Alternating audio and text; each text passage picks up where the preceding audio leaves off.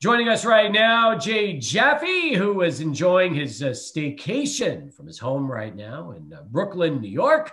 And Jay joins us every Wednesday to talk a little baseball and beer. All right, you tell me, how's the staycation for you been so far, Jay? What are the highlights? I think the biggest highlight has been a little bit of sleeping in, but it hasn't been much of a staycation. I mean, between watching an attempted coup and then writing 5,000 words on Tommy Lasorda, Hmm. I've actually had my hands full, and much of my time here has been spent last 3 days shepherding my daughter through remote classes here. For her preschool. So this is not a particularly relaxing time. But it was sort of a necessity. My wife and I both had some time off coming, and we divided up these 2 weeks that my daughter's home to try to help get through it. Well, good for you. And I want to ask you about Tommy because we did a show last week and had an opportunity to talk to Carl Erskine, who's 94 Oh, years wow. old.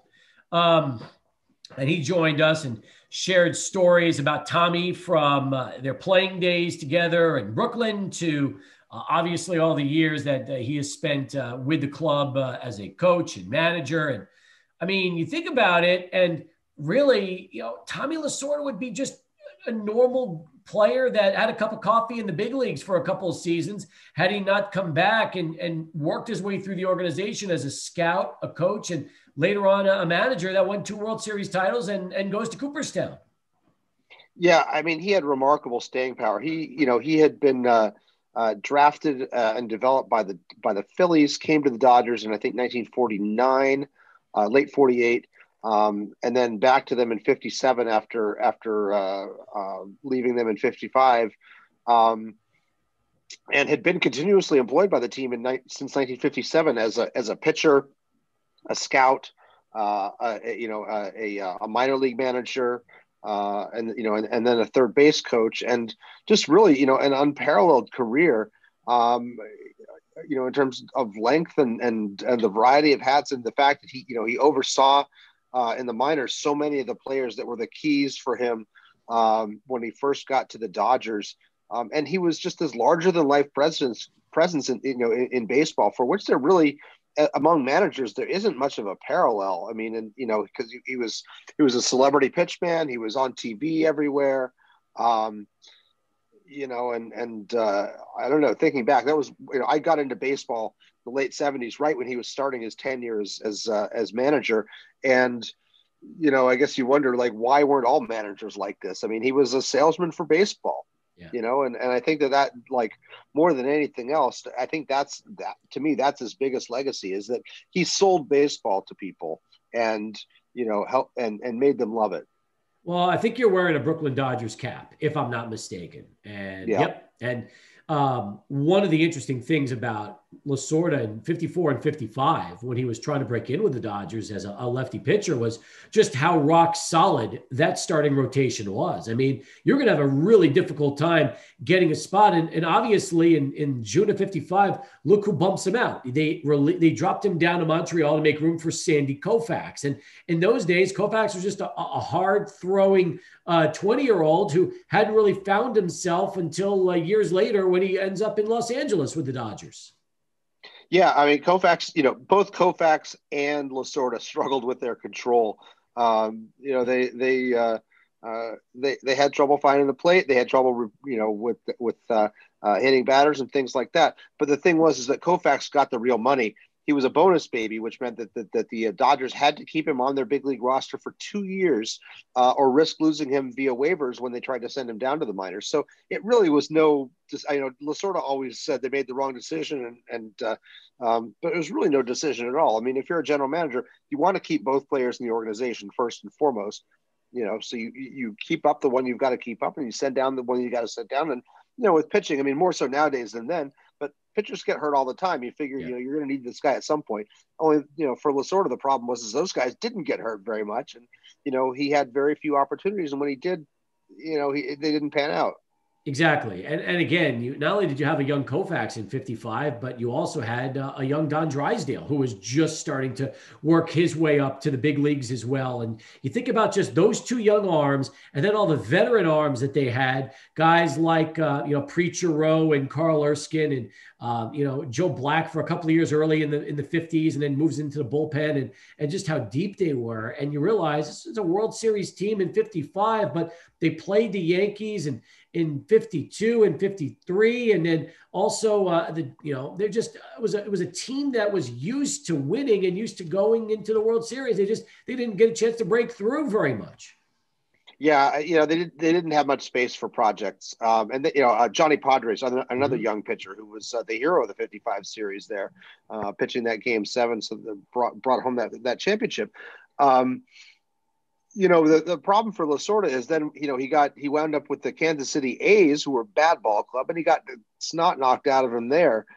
So it didn't really bolster his case that he belonged in the major leagues. I was just writing, one of my earliest memories of Lasorda is during the 1978 National League Championship Series against the Phillies. He comes to the mound and makes a pitching change, and they throw up his stats his stats as a pitcher on the screen: 0-4, 6.48 ERA. I mean, that's a tough legacy to have to haul around and have shown on a national broadcast. The funny thing is, though, back in those days, that's all he was known for, really. I mean, people didn't really know the name. They didn't know, he was a AAA manager. But, you think about all these years later, and obviously, he's iconic and someone that, he retires in 96.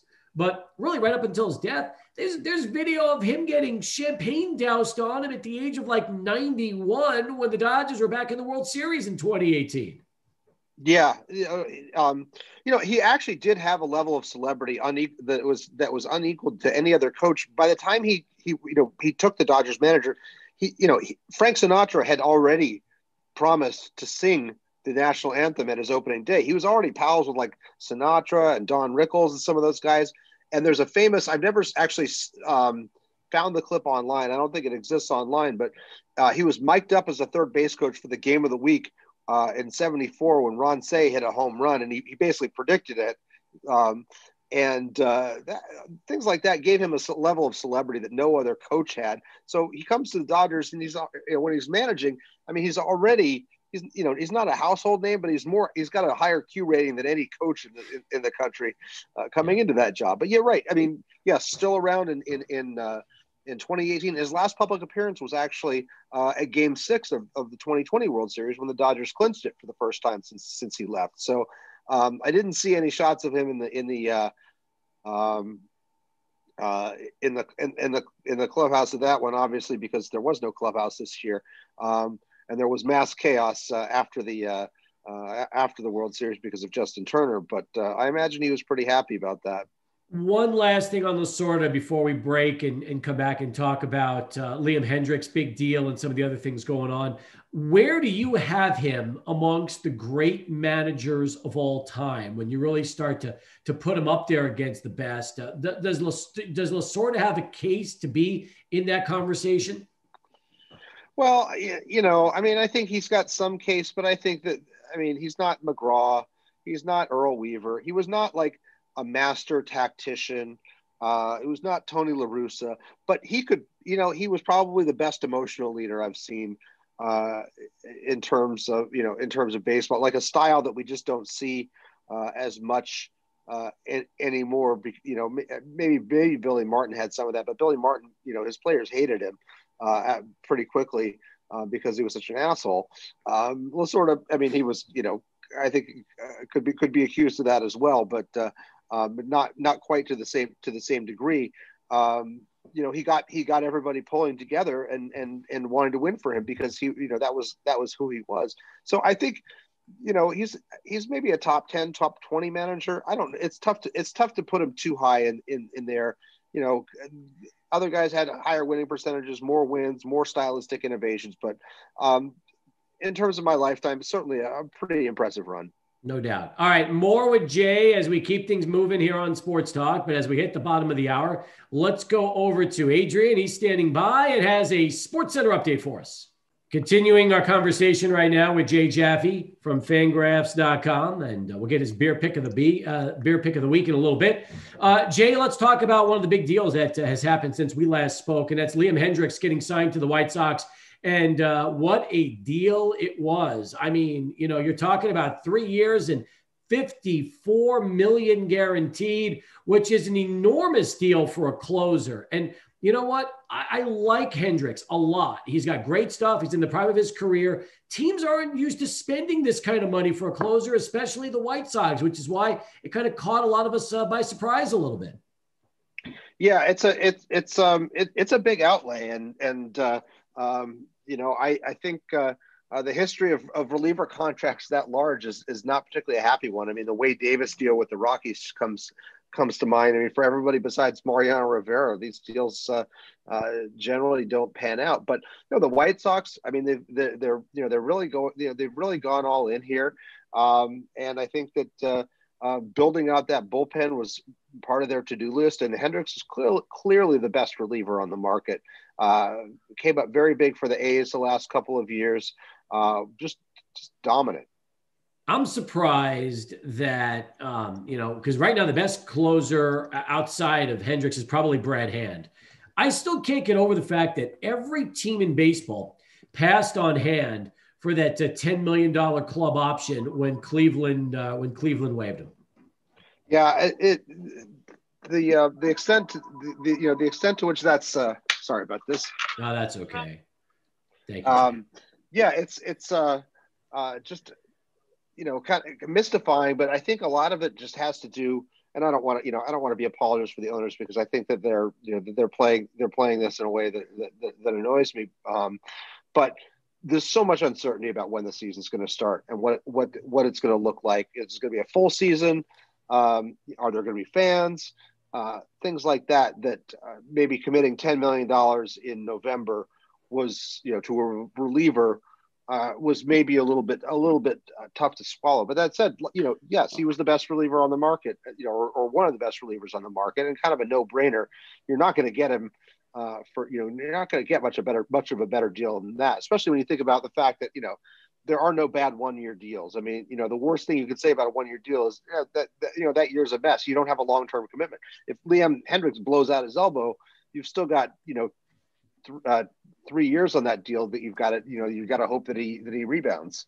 Absolutely right. Now, you talk about that trade, and then clearly the Francisco Lindor deal with the Mets, a monster. And now the Mets are already saying they want to keep Lindor long-term. I would have thought that'd be a no-brainer, Jay. You're not going to give up the kind of collateral and basically your entire middle infield in Jimenez and Rosario to just have a 1-year rental. Plus, Steve Cohen has already said he wants to bring in the best and assuming pay the best, unlike the Wilpons. So this deal is a big one for the Mets.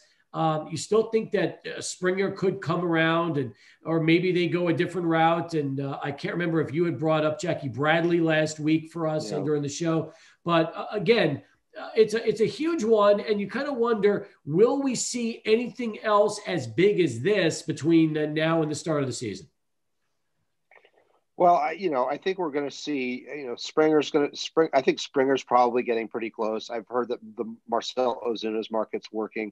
We're going to see some big deals coming down the pike here. I was writing up something on DJ LeMahieu for Friday, my first non-Hall of Fame piece in a long time, aside from these obituaries, which I guess count as Hall of Famers too. The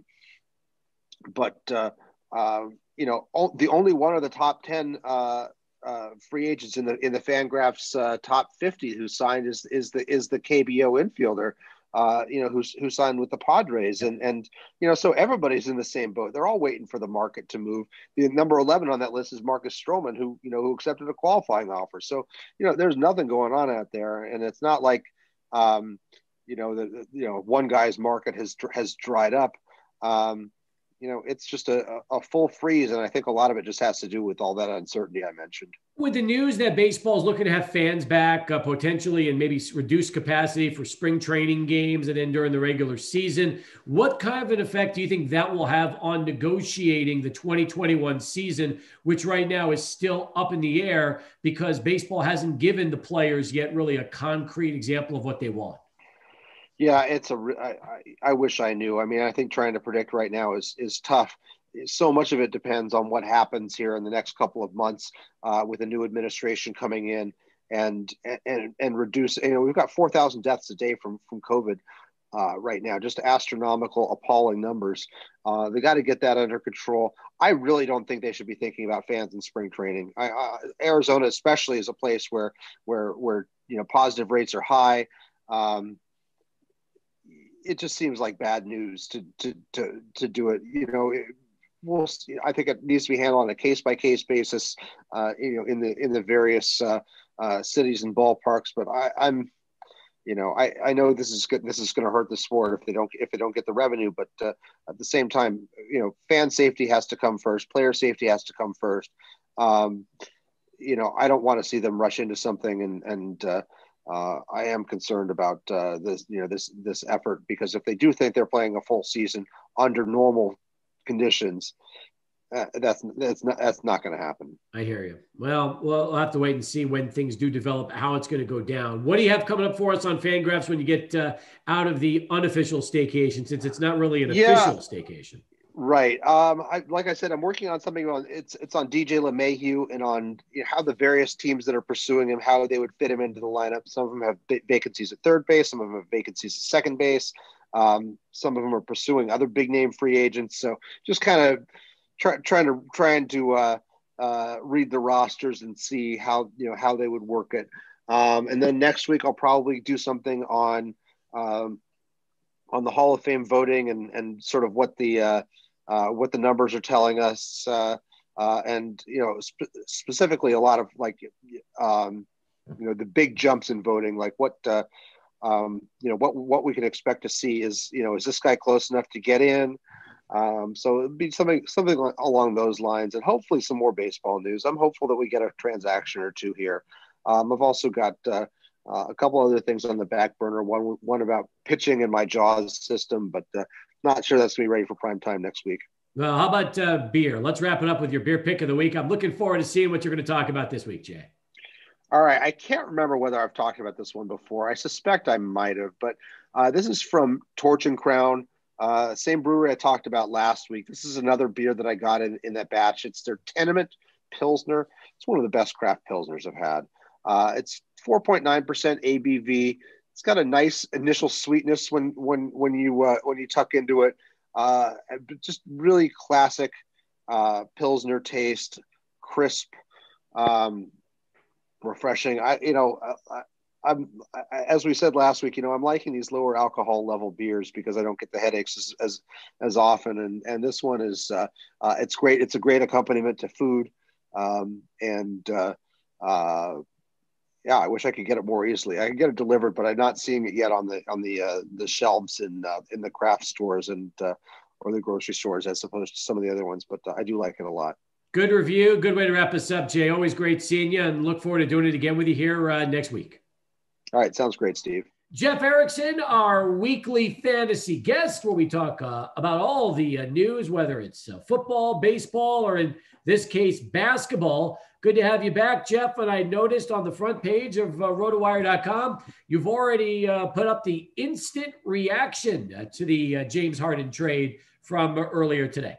Yeah, I mean, that was a wild deal. So Nick Whalen and Alex Barutha do a lot of our run our hoops coverage. They are the main guys and do that. And yeah, it was wild. I mean, we had big news in the political world and big news in the sports world right at the same time. And seeing those intersect with each other on my timeline was pretty wild.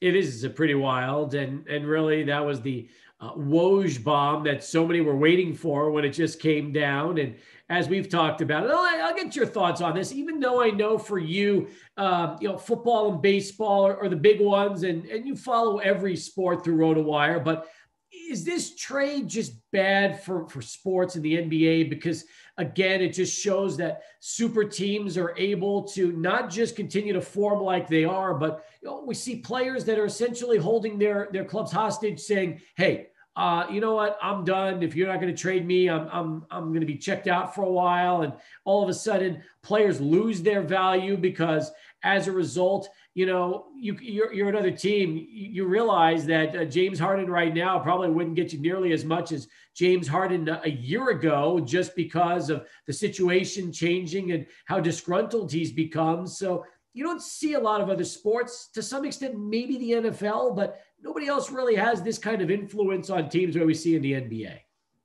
I mean, the thing I don't like is, Harden signed that contract willingly. It wasn't like he was drafted by the Rockets and stuck there or anything like that. He had a real shot at free agency. He opted not to take it, say what you will. I mean, the fact is he was under contract with the Rockets. I don't like what he did with them, showing up to camp out of shape, showing up late, all that sort of stuff. I don't care for that. Other than that, I mean, I don't mind players being empowered. I don't mind players having the power, because I think in a lot of cases look at baseball. Look at the Chris Bryant situation with the Cubs, where they manipulated his service time to get that extra year out of him, which cost him, tens of millions of dollars, not to mention just that extra year. And years matter. I mean, we've seen a lot of times now in baseball. Look, baseball isn't signing any free agents hardly. We finally had Liam Hendriks, so it might, open up the dam a little bit there, but all the top free agents remain unsigned in baseball. And baseball is systematically going through a sequence here where players are, not seeing that payday when it gets to free agency that they might have gotten in the past. And maybe that's smart. Maybe that's analytically smart, but it's unfair because their wages are suppressed at the beginning part of their schedule. So is it great the way he handled it? No. Do I mind players having more power? No. Okay. Now, as far as, you mentioned baseball and what's happening, we could see Bryant traded before long. It's very possible that does happen. And, you wonder good destinations where he ends up. I've heard rumblings of possibly the Texas Rangers. Are there other teams you've heard that have been seriously interested right now in Bryant's services? I haven't heard too much about him. No. These things they happen quickly now. Like Francisco Lindor, we knew he was going to get traded, right? But, specifically the Mets, we didn't hear too many direct rumors. And then the whole thing happened in the course of an hour after Jeff Passan's original tweet. So, I mean, things move quickly when they do happen. What do you have as far as projections now for Lindor and Carlos Carrasco with New York versus Cleveland? How much have they changed as a result of the deal, and more favorable or maybe a little worse? I haven't done a huge drastic changes to either Carrasco or Lindor. I mean, playing time should remain constant. Lindor gets hurt a little bit by the park, but he also gets helped a lot in his counting stats with a much better lineup. The Mets already had a top 3 lineup last year. Now you add him to that, and that's a really rocket ship lineup. They improved at catcher too with James McCann. I think, top to bottom, this is an awesome lineup. So he should score more runs. He should knock more in. That should remain the same. What about for guys like Rosario and Jimenez? Does their stock improve going over to Cleveland, where they can obviously get immediate playing time in that middle infield? Well, I think that's the big thing is both now can play, and neither are really going to be subject to that. They might hit better spots in the order too. That's the other thing. However, it's not a great lineup. Neither is a sure thing. Jimenez doesn't hit for a whole lot of power. Rosario, he stopped running last year. That was one of the bigger mysteries of 2020 is only one stolen base attempt. I guess kind of one of the general lessons here is if you have a 270 on base percentage, you're not going to run that much. Yeah.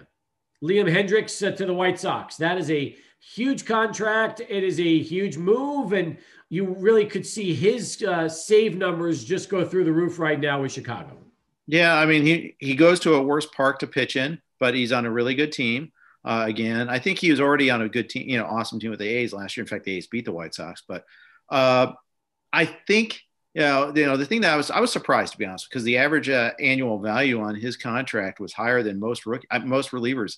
And you look at baseball right now, they're systematically suppressing relief pitcher salaries. I mean, you look at how the Indians acted with Brad Hand, for instance. You looked at how the Marlins let their closer go. I mean, you see that, and you see a lot of these times just non-tendering, guys that had good seasons and letting them go like that. Those are some of the big deals we've seen around baseball here in the last week or so since we've last spoken. But I've noticed that the website's been busy. You've got a lot of baseball content up right now. Yep. In terms of some of the big stories, Bernie Pleskoff, offseason moves in the American League. You've got the bold predictions from Jason Collette. And also the rounding third column, talking about Michael Waka and just that's me there, by the way. Yep. Oh, very nice, very nice. So yeah. Just a little bit of different off-season activities to get people, I guess, to whet your appetite a little bit. Yeah, exactly. And I'm trying to write more frequently, maybe write shorter articles, but try to, as soon as something hits my mind, instead of just tweeting about it, just write an article too. And so like Waka, I thought was interesting. It's like, okay, normally that doesn't move the needle at all. A guy had a 6.60 ERA last year, but it's the Rays that are signing him. What do they see? And do we appeal to the authority? Hey, it's the Rays. Maybe I should be interested. So you kind of dig deeper on him a little bit there. And then you start to evaluate everything else going on in the context of their organization. I hear you. It's going to be a lot of fun. Well, remember, for years, Waka was one of the better starting pitchers with the Cardinals. The biggest issue with him was just staying healthy. When he stayed healthy in St. Louis, he was good. And Tampa just always seems to find a way to I don't want to call them reclamation projects, but you look what they did with guys like Charlie Morton and how Tyler Glasnow really kind of came into his own with Tampa. They know what they're doing with pitchers. You have to take notice when they become a Ray. Yeah, that's right. And, one thing is usage might be a little bit different. He might go shorter. They might have an opener in front of him. I'd love to see it, like him get the Ryan Yarbrough treatment from a couple years ago. Have him just go 4 innings, see what happens there. I think that might be a path to having some value, but we'll see. I mean, they have to make a lot of changes. Obviously, the Snell trade kind of changes things for them a little bit there. They lose one guy at the top of the rotation, and Waka's not that. He's just going to be a guy that eats some innings for them. I'm hearing a rumor today from a couple of different people that Masahiro Tanaka might be looking to sign with the Padres. They need another pitcher? I mean, it's pretty crazy. After getting Snell and Darvish, I mean, they're a deep team already. I mean, yes, it's untested depth. That's the one thing you look at them. I think it's a sign, though, that they're not that confident about Dinelson Lamet being healthy, and I'm really worried about him. He got shut down for the playoffs there. Got hurt in his last start of the regular season. You look at his injury history. I am way below the pack on him. I'm not going to be I predict I won't end up with him anywhere. Well, let's put it this way, though. Let's just say he's healthy, and they use Tanaka as a 5th starter behind Paddock and the other 3. And now all of a sudden, you have 1 through 5, when healthy, a really good group. Let's assume Paddock rebounds to where he was 2 years ago and not last season. That's going to be a very difficult rotation to top, although some believe that top to bottom, the Mets have one of the best rotations in the game, especially after they just added Carlos Carrasco to the group, and we'll soon have Noah Syndergaard back when he comes and returns from Tommy John. Yeah, Dodgers might have something to say about that too. So we'll see. But I'm interested in Marajan. I'm obviously Mackenzie Gore, see when he's going to get the call. I found it interesting they didn't give him a shot last year, even though their healthy arms were dwindling. He was in the alternate training camp site, but we never saw him. So that'll be another decision that they'll have to make. They've got all these good live arms. It's just a question who's going to step in. Hey, I'm hoping that for Chihuahuas fans, we'll get a chance to see a little Mackenzie Gore before he breaks in San Diego sometime during the summer. Yeah, I think that'd be the ideal path for them too. I think they'd like to see him pitch, 2 months worth, maybe even less. But hopefully that the Chihuahua fans have anything to watch. I think baseball is going to start a little late, and I have no idea when the minor leagues are going to start. Well, now, if they do start late, maybe we get less than 162 games. That's also going to be really interesting to see how many games they negotiate when it's all said and done. Right. And that's, unfortunately, we don't know that. We don't know whether it's going to be a National League DH again. Mm-hmm. It's made it extraordinarily difficult to kind of predict what's going to happen. It's already it's an uncertain science to begin with, and it's not even a science. It's more an art than a science. So something else to watch for there too. Jeff Erickson back with us, rotowire.com, as we talk and shift it over to the football right now in the NFL divisional playoffs. So Super Wildcard weekend was fun. I thought the games were pretty entertaining. Even the blowout game, I thought Chicago New Orleans was going to be the worst game, and Chicago hung around defensively for a while and made that interesting. Although I wish I would have known about the Nickelodeon telecast while the game was going on and not the day after, because I would have enjoyed a little green slime in the end zone and SpongeBob in between the goalposts. I wish I would have availed myself to that. I heard Nate Burleson did a great job with that too. But I like Nance and Romo. That was the thing. I didn't want to switch off that. I'll be honest. I thought that game was the snooze. And the Bears are just do that. I think that they're not an exciting team to watch. I've seen a few other of their games. Their offense, I mean, the 2-minute drill at the end of the first half was telling that they didn't even try to have a 2-minute drill. They just ran the ball into the pile 3 times and just let the clock run out. That's disappointing. It's a playoff game. You're an underdog. You're trailing by a little bit. Every possession should be important, but they didn't treat it as such. I'm looking forward to divisional weekend because I think from a fantasy standpoint, if you're playing in a playoff league and you have these players alive right now, like you do with your value rankings, I think all 4 games have a chance to be really good football games.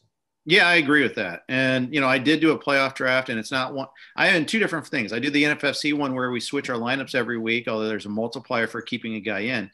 But in another one, it's just you use them until they're done. And so you bankroll teams. So I had 4 Rams. I had Akers, I have Woods, I have the kickers, and the kicker, and then I have the defense. And that's huge. That's something like, when they get a win like that, okay, now I've got a leg up on the field because they were an underdog in that one there. That's nice. Meanwhile, as you look at your matchups this week, who are some of your favorite games you're looking at, especially from a fantasy standpoint? Well, I think you got to love the KC offense this week. It was a nice story, Cleveland going into Pittsburgh and winning and, ending a long playoff drought. I think they're going to get rolled this weekend. I really do. But I think it'll be an offensive game. I think Cleveland will move the ball. I think they'll score, but I think Kansas City's really going to put up a big number here. So I'm looking forward to that.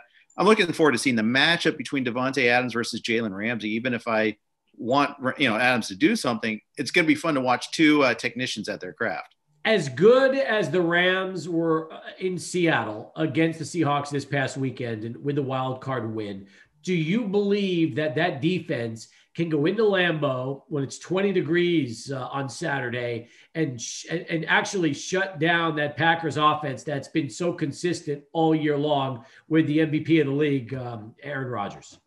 That's the question. And can Aaron Donald play for that matter? I mean, I think that's a big one there too. If they don't have Donald, then my outlook on them is considerably dimmer. They lose and Donald's dealing with the rib cartilage issue there. That's a pain tolerance thing for the most part. But I mean, it's easy for us to say that and just say, oh, just shoot him up. But, it's real pain. I mean, from what I've read, it's not like he's at risk of further damage. I hopefully I'm wrong. That's right. I'm not wrong about that. But, I think he'll play. Baltimore Buffalo is going to be interesting because, Lamar Jackson just said today he's never played in snow. Well, looks like they're going to have some snow. So that could be fun. It's going to be a lot of fun, actually. And, Baltimore, again, just got some revenge against Tennessee. There's no doubt about it. Yeah. And Cleveland exercising the ghosts, beating Pittsburgh. Look, I think Hunt and Chubb are going to be able to run the ball well against the Kansas City defense. I just don't know, like you said, if it's a track meet, it's going to favor KC. Yeah, I think so too. The Browns might get their corners back this game after missing last week's game because of the COVID. So that's a big deal too. We won't see Mahomes throw for 500 probably, but then again, game flow had kind of dictated that for Roethlisberger, especially after he threw 4 interceptions. I didn't expect Buffalo to struggle with Indianapolis like they did. And the Colts had a legitimate chance to win that football game, which tells you what that was like. Now that Buffalo got that game out of the way, do you think Baltimore gives them even more trouble this week, or can the Bills get back to that swagger that they had for a good part of the second half of the season? That's a good question. I think that, the Colts really moved the ball well, as good as any team did over the weekend. I think the Colts offense was really clicking. Baltimore's wasn't. We saw both sides of the Lamar Jackson coin last week. You saw that brilliant run, which nobody in the NFL can do it from that position, where he hit that second gear and it was just gone. But you saw a hideous interception where, he got pressure, sure, but not too many quarterbacks in the NFL make that bad of a throw. Even the 2-minute drill at the end of the first half was awful for Jackson. He made a really bad decision, really, took a lot of time and then threw a sideways pass where they lost 7 yards, lost a lot of time. That's the sort of thing you can't afford when you're trailing. So that'll be something to watch for too.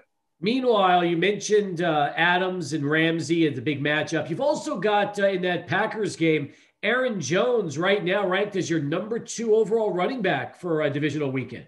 Yeah, I think you got to beat the Rams on the ground.